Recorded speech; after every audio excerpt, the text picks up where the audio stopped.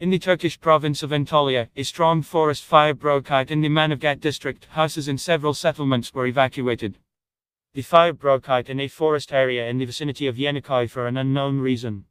The flame, which spread in a short time under the influence of the wind to a significant area, is promoted by dry and windy weather.